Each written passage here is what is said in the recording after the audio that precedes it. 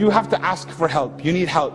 And we go to parents, and we go to friends, and we go to everyone, and then no one will help. Sometimes you ask for help too much. So when you ask people too much, they even get fed up, so they don't help. When you cannot get help, what do?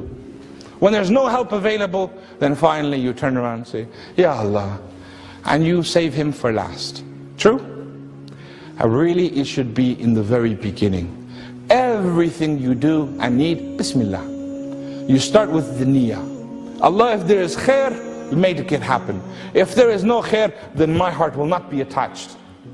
I won't get hurt by this. It'll be up to you. I'm going to go in your path. Ask him for help. Then ask people for help. And he would put the abilities.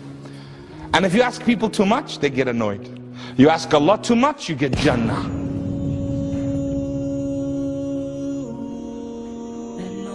ألبسنا حسنا وتيجانا والأنس والشحنا نورا وتبيانا